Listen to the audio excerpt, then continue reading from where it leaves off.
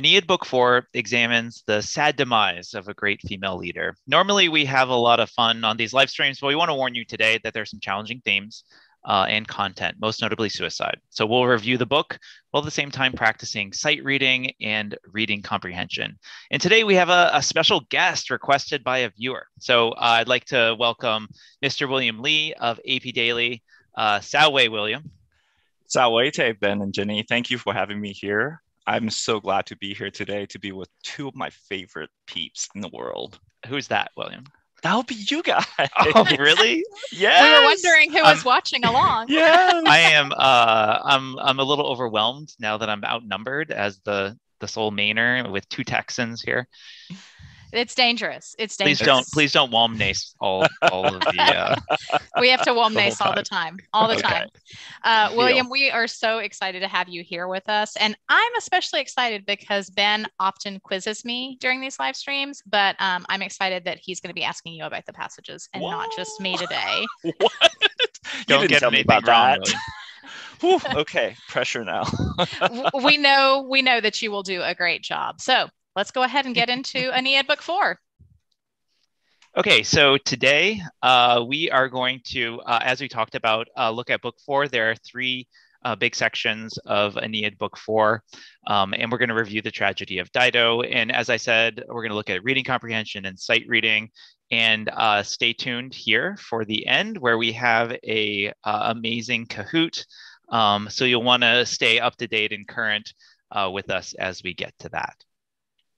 Just to remind you all, we have a I'm sorry, it says link goes here. So you're look below. So there's a link. You'll want to look at the bottom of this in order to find the link.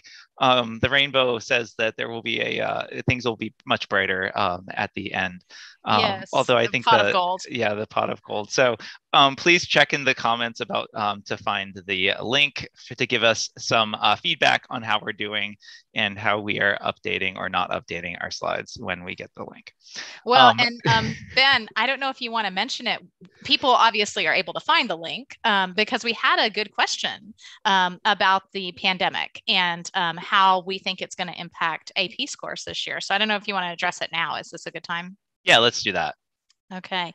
Well, I just want to reassure all the students and teachers out there that when the statisticians and those kinds of people are looking at the scores, they're only comparing the scores within a certain year. So I know that most of us have missed lots of instructional time this year, and you may be worried that you might get compared to, students from 3 years ago when it was a more normal school year, but you won't be. They're just going to look at the scores of the students from this year. And of course, I don't know many schools that haven't been really impacted by the pandemic. So what you're saying is like on a translation, if normally getting 13 of those syntactical units, what do you call them? Segments, maybe? Chunks, segments. When you get normally like 13 would be like what you would want for like a 5 or 12 or something like that. They're not going to look at what they normally expect. They're going to just see how the questions perform and then make the call from that, right? Exactly. In this particular year. Okay. Hopefully that'll make some people feel better. Every year too, because they need to figure out like some passages are harder than others. And, you want to look at how the passages perform in order to see whether they are hard, because, sometimes the data throws you a curveball and gives you different information than what you expect. Absolutely. So Book 4, the three different sections that we cover here focus on Aeneas and Dido wedding in a cave, or did they? That I guess comes down to different perspectives there.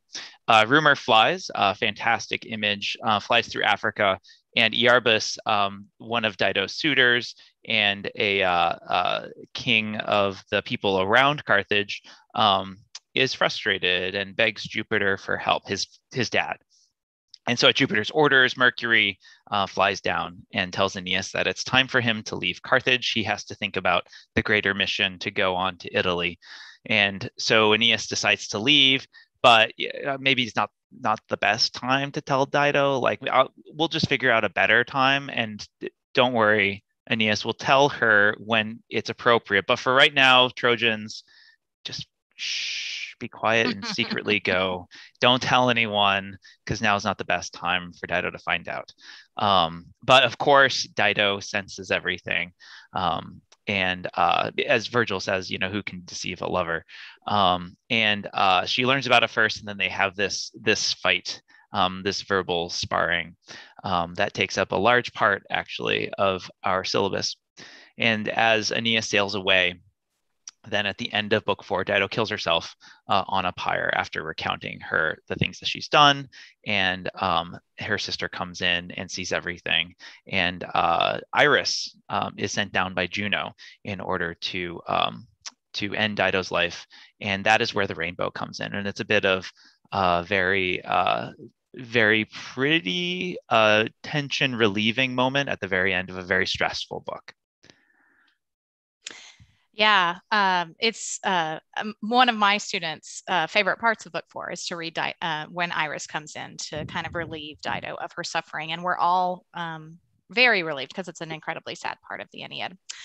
All right, well, I guess speaking of stressful, let's talk a little bit about sight reading. So we've been talking about the sections of the exam, how half of your score is based on the multiple choice section and half of your score is based on the free response section. I want to reassure everybody that sight reading only appears on the multiple choice section. That always seems to make my students feel better, that they're not going to have to write an essay, for instance, about a passage of sight reading. Or a translation on something that is not on the syllabus. Right, exactly. Now, we were talking about how you may have lost some instructional time this year. And so I do want to also remind you at this point that if you're anxious because maybe your teacher wasn't able to get to everything, there is in AP Classroom an AP Daily video for every single part of the syllabus. So you may just have to take the initiative in these last 2 weeks to go there and make sure you've looked at all of the lines. So the sight reading takes up about half of your multiple choice time. There are 2 passages. And so I want to talk a little bit about some tips for what to do when you encounter those passages. They will be the last 2 that you should encounter in the multiple choice. The first 2 will be the ones that you should have seen before. So first thing to do is just to kind of orient yourself with the passage. There will be a title in English, and there will also be glosses or definitions at the bottom of the passage. So make sure you read through those to give yourself some context. There's lots of research that even in your native language, reading without context is really challenging. And then you'll want to look over the passage to try to get a quick idea more of the content and structure that you're going to be dealing with. Is it poetry? Is it prose, for instance?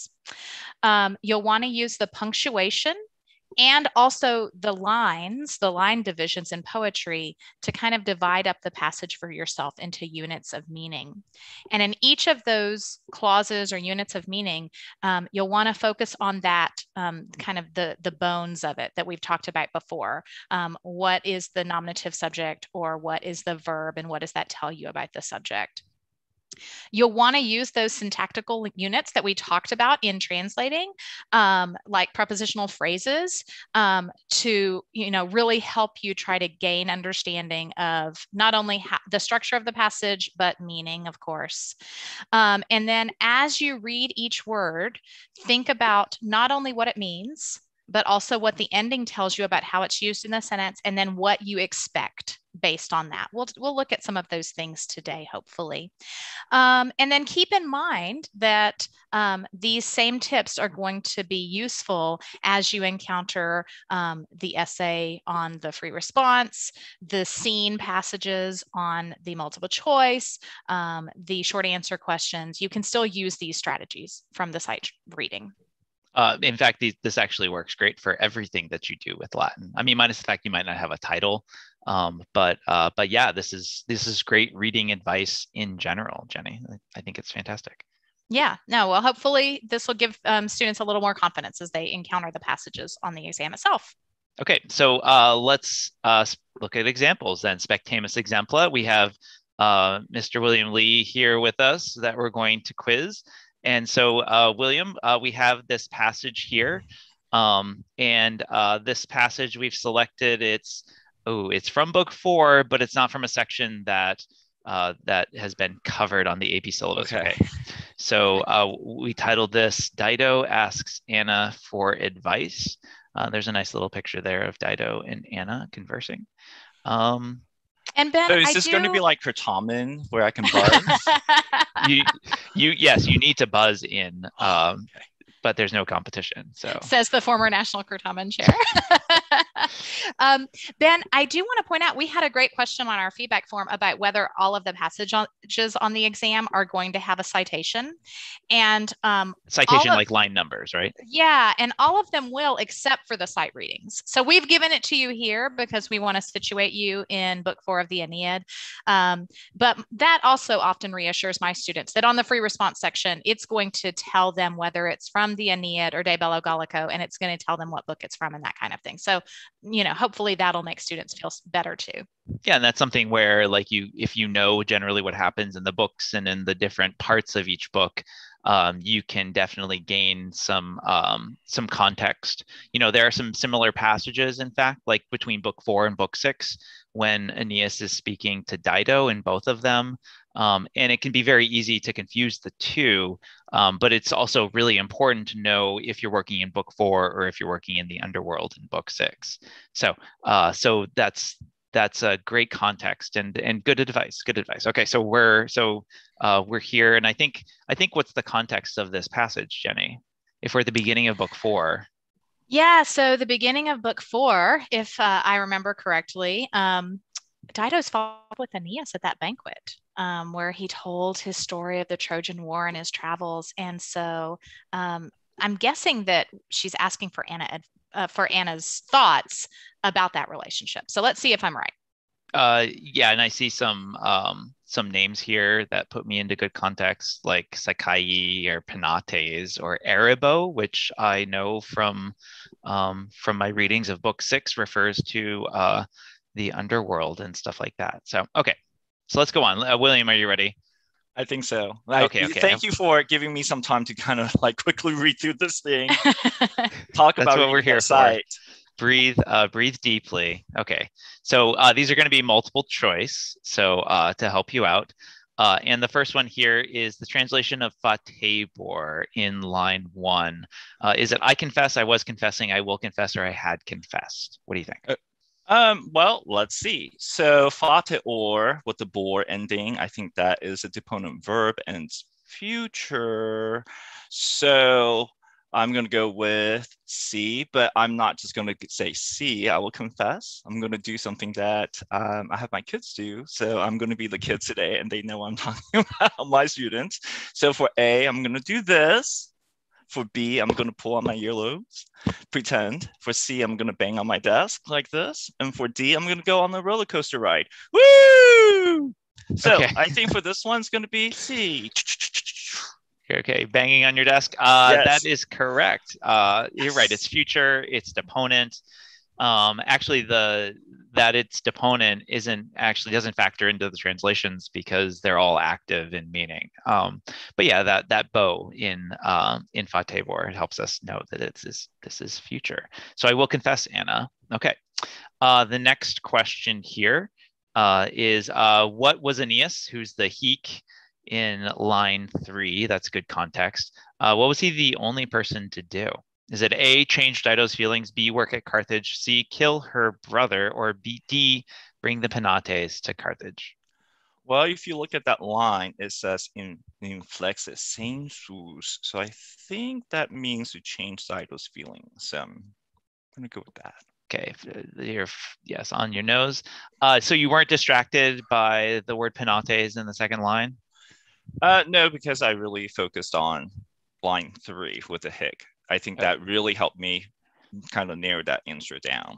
Yeah, and in fact, I think these Penates in line 2 are referring to the Penates for Dido back in Tyre, her own household gods, besprinkled with Fraterna Caede, her brother's death. Okay, sorry. Going off on this passage a little bit. What about this next one, William? In line 4, what does Dido recognize? I've highlighted some words over there to help you out. Okay, so agnosko, I recognize the vestigia, the remnants, like the vestigial organs, like your coxa. So remnants of old flame. So old flame is usually passion. So I'm gonna say B, signs of love. B, tugging on your ears, is that right? Yes. Okay, it kind of looks like you're crying a little bit. I know. I'll do this. Yes, that's right. So Westigia, yeah, the footprints of the old flame, which refers to love. Yeah, lots of fire, burning, love imagery in book 4. Okay, so in line 6 we have this pater. Pater is always a great question to ask because there's lots of fathers in the Aeneid, especially. So who is this pater? Is it Anchises? Is it Aeneas? Is it Jupiter? Is it Psycheus? Well, let's see. Well, pater omnipotens. All right. So usually in the Aeneid, when I see pater omnipotens, the all-powerful father, that's kind of like the giveaway for Jupiter. So Jupiter? Banging on your drums. Yes, it's Jupiter. And I loved how you went to the passage and you looked at the context, right? Because you don't want to just assume. You want to make sure that your the choices that you make for your answers are grounded in the passage and in that context. And the context often will help you out quite a bit. So nice job with that. In lines 6 through 8, we learned that Dido would prefer to die than spend another night without Aeneas, violate the will of the fates, open up Carthage's borders, or abandon her modesty. What do you think? Ooh, okay. So let's see. So she says something about like I'd rather die and or break the oath, pudor, which is modesty. So, and then something about, let's see, may the omnipotent father either drive me to the shades with the lightning bolt, or the deep night and the pale shadows for Erebus. So I think I'm gonna go with woo. D, abandon her modesty. Okay. Yeah, that's right. And you like they got this this violo, right? And the re solo. She's actually speaking to her modesty here, which is an interesting what's that figure of speech called? I believe it's apostrophe. Is that right? I think that's correct. I think so. Yeah. Okay, very good. Yeah, because her modesty can't respond. Yeah, exactly. Exactly. It's nice bringing in a couple of different skills here. Okay, in lines 9 through 10, the ille, which is repeated, refers to whom? Is it Anchises, Aeneas, Jupiter, Psycheus? Another great question, you know, who the reference of these pronouns. All right, so let's look at lines 9 through 10. Ille, meus primus qui me sibi junxit amores obstulit. So that one stole my loves, the first who joined me to him. Okay, the first, okay. And then may he have these things with him, and may he protect it in his tomb. Okay, so the sepulchro is the one that's giving me an idea. So I think it's going to be woo! Psycheus, right? Psycheus. She's not in love with Anchises. No. Right? No. Yeah, and I think it's interesting because Hick earlier is Aeneas, and now it's juxtaposed with Ille, the other lover. This guy, that guy. This guy, that guy, right? So yeah, I like how Virgil uses his pronouns there. That's really cool that we can see like the different people there being referred to in different ways. Absolutely. Kind of keep a mental list of it. Okay. In line 11, we have this ephata. So how would you translate it? The fates, having spoken, going to speak, having been said. All right. So seek ephata in this way. So if you know the seek, let's plug in the answers. Again, use your kind of test-taking strategy. So that's the fates, that's having spoken, that's going to speak, having been said. I think A is out. I think, again, this is from the opponent verb. And so I'm going to say be having spoken? Tugging on your ears. Yeah, these are Virgil's closing quotation marks. Yeah, having spoken thus, yeah, she began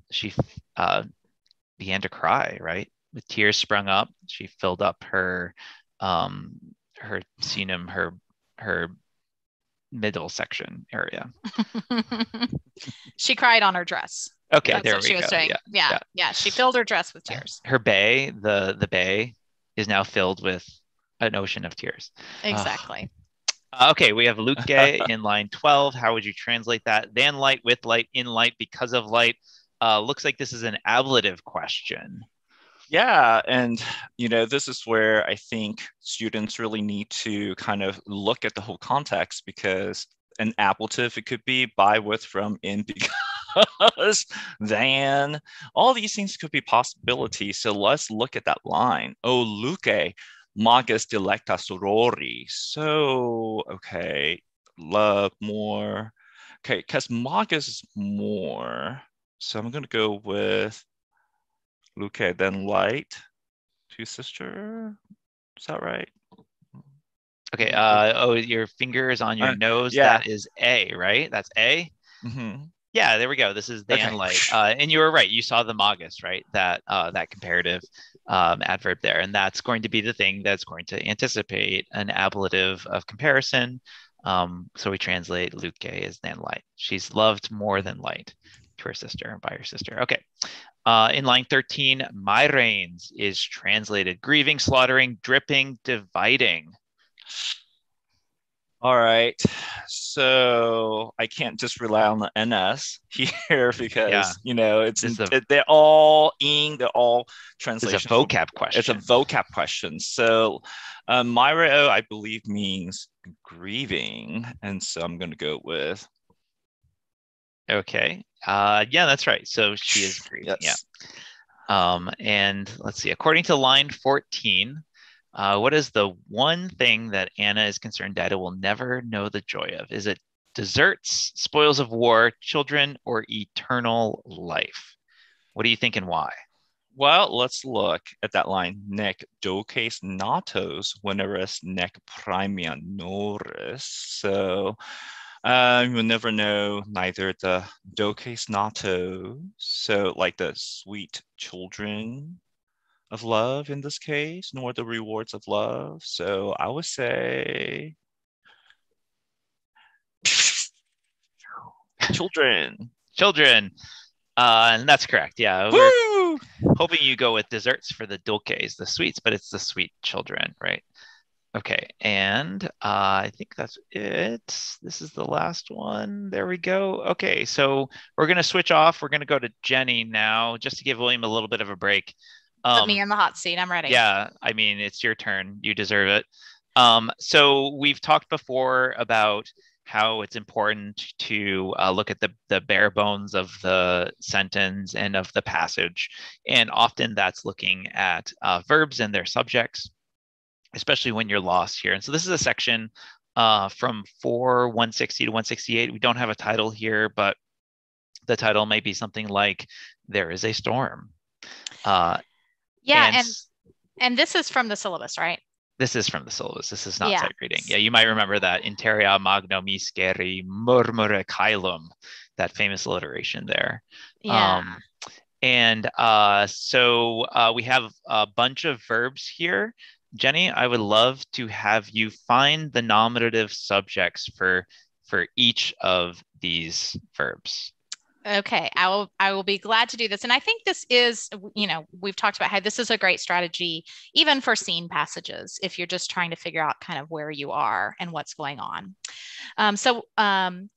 Although students that, who are watching asynchronously may pause now, I think we'll just keep moving on so that we can get to that Kahoot in time, right? Oh, and there's this underlined conscius iter. I want you to talk about that one specifically, because that's a nominative, but there's something funky going on with that. Okay. All right. Okay. I will pay attention to that. Thank you for the warning. Yeah. So interia. Meanwhile, the nominative for incipit is caelum. The sky begins, I believe, to be mixed with a great murmur, with a great rumbling. And then we have something following within sequitur. So I see that nimbus, which looks nominative. So the rain cloud follows in sequitur with hail mixed in. Yeah, that's an ablative absolute. Sometimes people think about that mixed with hail, but it's an ablative absolute there. Yeah, they're both ablative. Okay, so now we're looking at petiere. We've got a little bit of a gap, and I see all sorts of polysyndeton, I believe here. The et tura e commentes is nominative, the et Trojana juventus is nominative, Dardaniusque nepos nominative. So I think it's those three, the Tyrian comrades and the Trojan youth and the Dardanian grandson of Venus. Yeah, very good. What is this? What is this petiere? It looks like an infinitive to me. Yeah, it does. But you can tell from the eye that it's actually coming from the third principal part, petivi. I know it's syncopated and an alternate form and all of this stuff. It's a challenge, but petiere is standing for petiverunt. Okay. So that's a good thing to pay attention to. I'll take that down, write that down. Yes, okay. Put that in your notes from class today. Okay, so now we have ruant, something's rushing that's plural, and I see omnes, rivers rush down de montibus. So omnes is next. I see that same cave wrapping around Dido and the Trojan leader who are coming down into the same cave. So Dido Dukes at Trojanus are next with Dueniant. Okay. Yep. And then I see several nominative. I see the at with Tellus and Juno. So we've got two goddesses, Daunt Signum giving the signal for this wedding, which really kind of makes it unfair to Dido that everybody's working against her. And then of course Prima, first Mother Earth, and Juno as the bridesmaid is the pronuba part. So those are all nominative. Which Latin words are the nominative of Daunt? The prima tellus et pronuba Juno, I think. I know. Do you know though, right? Oh yeah. You know, and I know. So yeah, okay, no worries. No worries. We know. Now. We know. Okay. So next we've got that fulsere, and between the semicolon and the et, I'm pretty sure it's ignace is the plural subject, and again that's an alternate form, fulserunt. So the fires gleamed, and then you wanted me to talk about these other two nominatives, yes, which kind of don't fit in because we've got the et putting a divider there, and then we've got another que before we get to the next verb. So I think you have to imply a form of sum here with conscius aether. So the heaven aether was a witness. You could supply a rot or a fuit, something like that, to the marriages, to the marriage ceremonies, to the nuptials, whatever you want to do with connubiis. And then finally, we've got nymphae ulularunt, the nymphs howled from the highest summit. And that's a weird looking word though, ulularunt.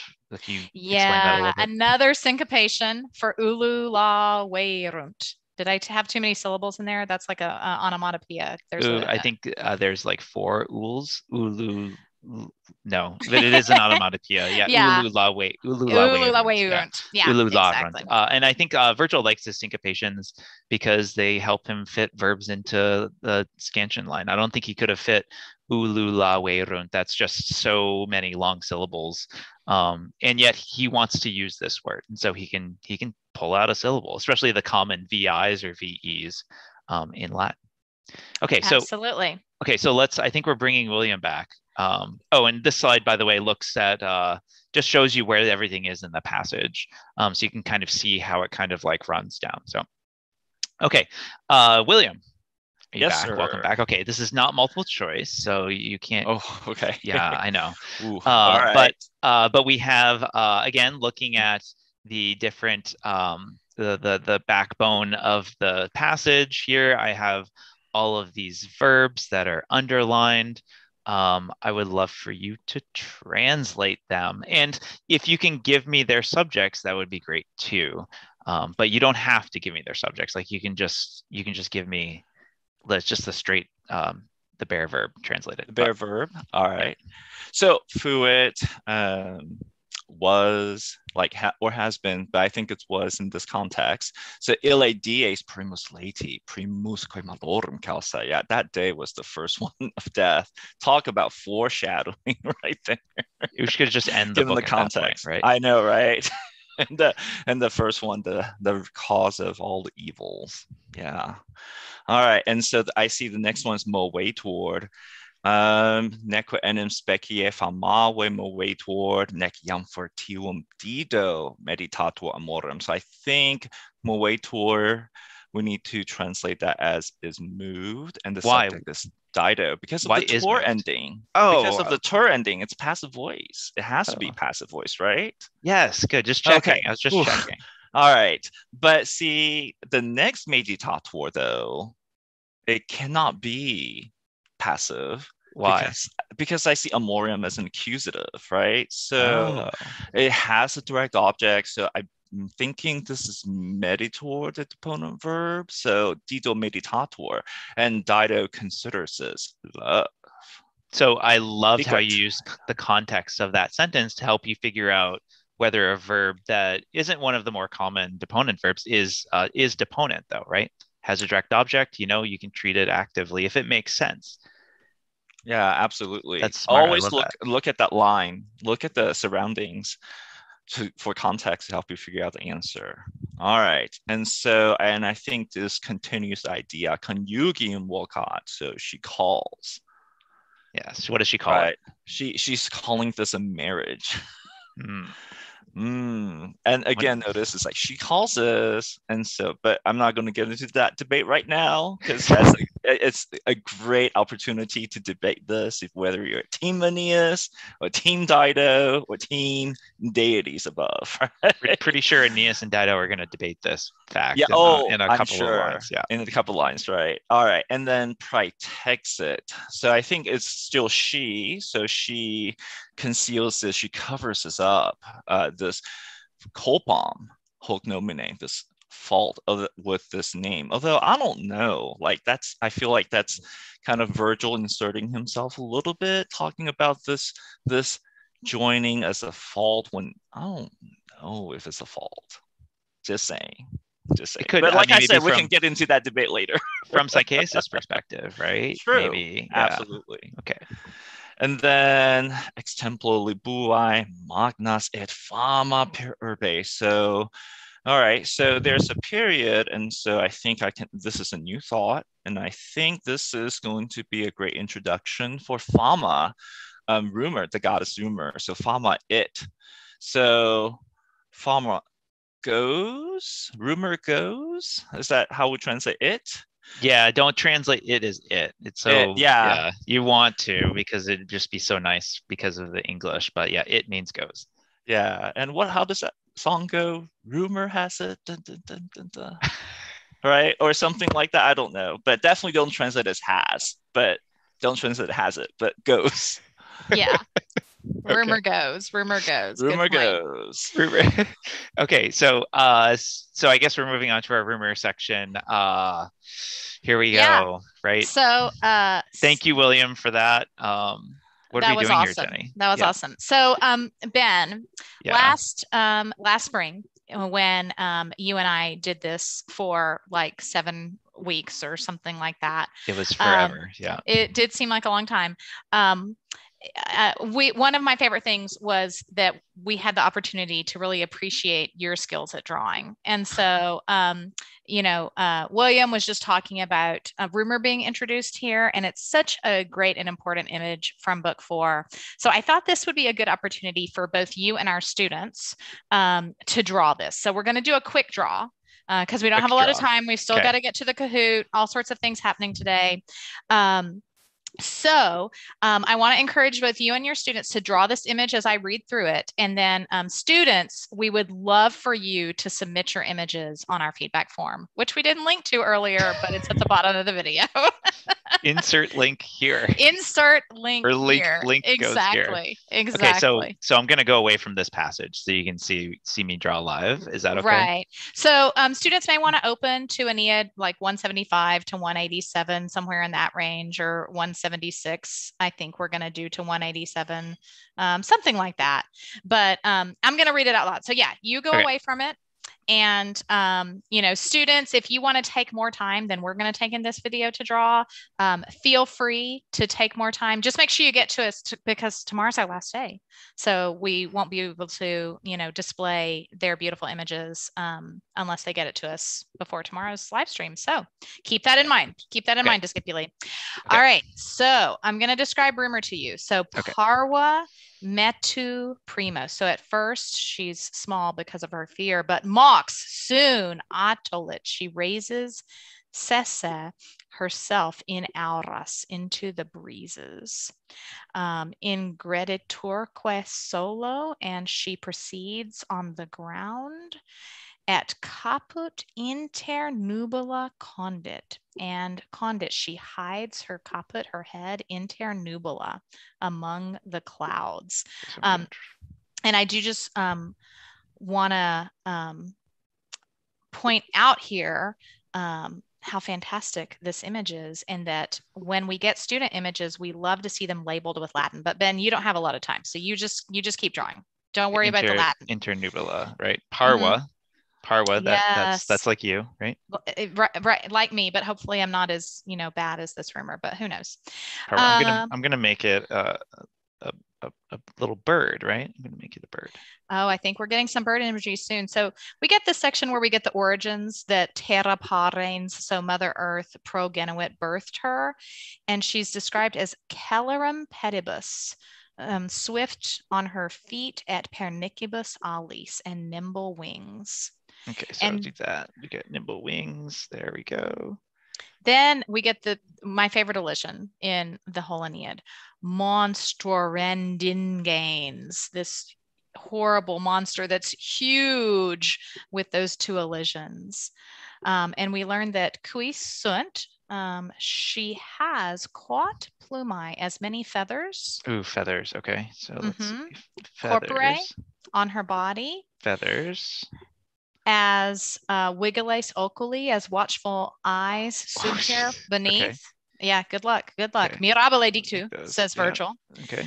Taught linguae, as many tongues. Oh, as many tongues? Holy cow. Okay, that's a tongue. That's a tongue. That's Totidem ora sonat. The same number of mouths resound. The same number of mouths? So she got a mouth then. I guess the mouth is maybe where the tongue is. I mean, exactly. As many mouths as tongues. Okay. Taught auris subrigate. She raises so many ears. She got ears now too? Oh, I know. Okay, I know. So she's just one ear. So we'll do that. Yeah, because she's got to listen to all the rumors so that then she can spread them with all those mouths and tongues. Okay. All right. So nocte, at night, volat, she flies medio in the middle. Kylie terraeque, of the sky and the land, per umbram stridanes, shrieking through the shadow. Shriek. Okay. Yeah, exactly. Neck declinat, and she doesn't recline, lumina, her eyes, dolci somno, in sweet sleep. So even though it's night, she's wide awake. Got it. Luce by day, set at costos. Daytime now. Okay.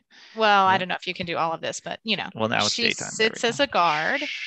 Out culminate, either on the top sumi tecti of the highest rooftop, out altis turbus, or on the high towers, on towers. Territat, and she terrifies magnas urbes. And how could she not? Ben, you've done a great job. I wonder if my drawing itself is terrifying magnas urbes.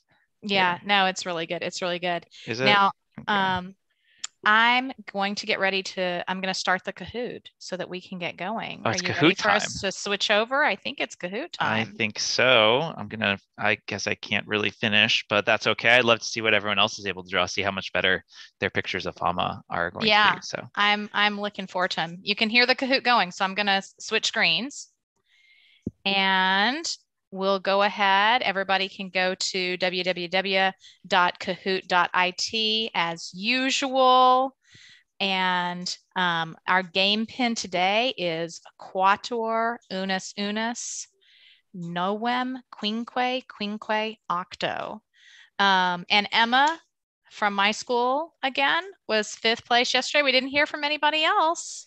So hopefully today we'll get some more students giving us feedback. Insert link here.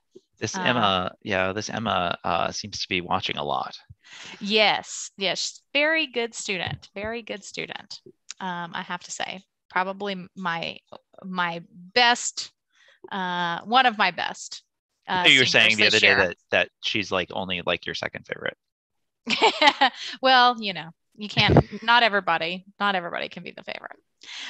Okay, so just a reminder that as we get going on this Kahoot, which you can join with the code Quatuor Unus Unus Novem Quinque Octo, that the code will be at the bottom of your screen. So even if you get started late with us, don't worry, you can still participate. We're going to be practicing reading comprehension and sight translation today. So there's going to be some challenge here. Hopefully we won't make people as upset as we did yesterday with the apostrophe issue, but we'll just see. Can't please everyone. Okay. Yeah, so this first one is going to ask students to translate. And luckily, even though there's a delay on our live stream, hopefully this has already showed up on their screens because this is going to require them to do some good thinking. Yeah. So we have this line, dissimulare etiam sperasti perfide tantum posse nefas. So in the translations they're given, one of the first things is that perfide, the vocative. So hopefully. Look at that sperasti, which is a syncopated verb, as we've talked about today. That's a big help, I think, with these. I do too. Even though it's syncopated, hopefully people remember the isti, it, right? So the perfide does not mean thoroughly faithful. It is an insult. She calls Aeneas a traitor, and she asks, have you even hoped to be able to pretend such a great impiety? That's not even the worst thing she calls him in this section. No, it's not. Okay, proud bison. What a great name for today. All right, in this next one, we're going to ask again about literary devices because this is something that, as you mentioned today, even when we're talking about translation, you're going to be asked on the multiple choice about literary devices as well. Well, 8 people very quickly saw this. Yeah. So we have nec te noster amor, nec te data dextra quondam nec moritura tenet crudeli funere dido. So is it apostrophe, temesis, personification, or polysyndeton? I think they got it so fast because the neck, right, is a great clue that it's polysyndeton. We've got more conjunctions than we need here. It helps to remember that neck is a conjunction, right? Gentle condor. Yeah, it does help. All right. So we're looking at the same line now, but now it's a reading comprehension question, which was one of our foci for today. Foci for today. So we want to know what's not mentioned. Okay. So it says, do, all of these things, nec te tenet, not hold you. And there's a bunch of things that are mentioned, but what's not mentioned, their future marriage, because that's they don't have a future marriage. They don't have a future marriage. Nor their past marriage. Yeah. Sadly. Well, I think they did because Juno was there as a bridesmaid. But like I said, we don't have time to debate that today. Actually, I think William said that and he was right. Do you know who was there? Okay. No. Yes. Okay. I do. Sorry. I do know. All right. It's all right. So here we're looking for the main verb in this section, which is a challenge, because sometimes we, didn't necessarily talk about this, but sometimes we see that infinitives can be serving as a historical infinitive, as a main verb. So we've got several infinitives. We've got some things that look like infinitives that may or may not be. And then we've got this verb properas, that looks like an accusative plural, but it's the second person singular. So, are you hurrying under the winter sky, under the winter star to build your fleet? These distractors are not very distracting. Well, we have a great crew with us today. So well, we do have a good crew with us today, and they've been working hard for the last couple of weeks. Yes, they have. Okay, so now we want the case of crudelis. The question is it nominative, genitive, ablative, or evocative? It can be several of these. But in this particular situation where she's asking, are you even hurrying to, build your fleet in the wintertime and to go in the middle of the north winds per altum through the deep? So what's Crudalis doing here? I think my kids look at the commas, right? My kids look at the punctuation on these too. But for whatever reason, this vocative is very often asked. So, look for the commas. Cruel one is what she calls Aeneas, yet another name. All right, Classy Penguin's doing pretty well. Third declension words, right? Third declension words, the vocative is the nominative, so. Yes, and honestly, for most words, the vocative and the nominative are the same. So that's a good guideline. Okay, so again, we've got a translation here, okay? And we are mainly focusing on maneret and peterator. But Troy as the subject of peterator is thrown in here. So, quid si, what if Dido is asking Aeneas? And we want to focus on the tense. Okay, last week we reviewed tenses. Hopefully that's helping on this particular part. Pay attention to the RE, I think, in maneret and peterator. Yes, absolutely. The RE hopefully will help people out to realize that this is a certain tense. The RE won't be will have remained because that would be an ERI, right? But instead, imperfect tense. Good job. We've got a great crew today. Classy Penguin holding out. Last one. This one is just a translation. How do we translate mene fugus? Do we have, are you fleeing me? Am I to flee? Surely you don't flee me. And are you putting me to flight? There's these two verbs in the Aeneid, fugo fugare, and fugo fugare, fuga o fugare, sorry. Fuga o fugare. And my students confuse them pretty easily. What about yours, Ben? Yes, and they actually show up. Sometimes they're the one that you don't think is more common, which is fugo fugare, shows up more commonly in other situations, like especially in military contexts. You put people to flight. But this phrase should be very, you should remember this because this gets called back in book 6 when Aeneas visits Dido. And he's like, what is it? Are you fleeing me?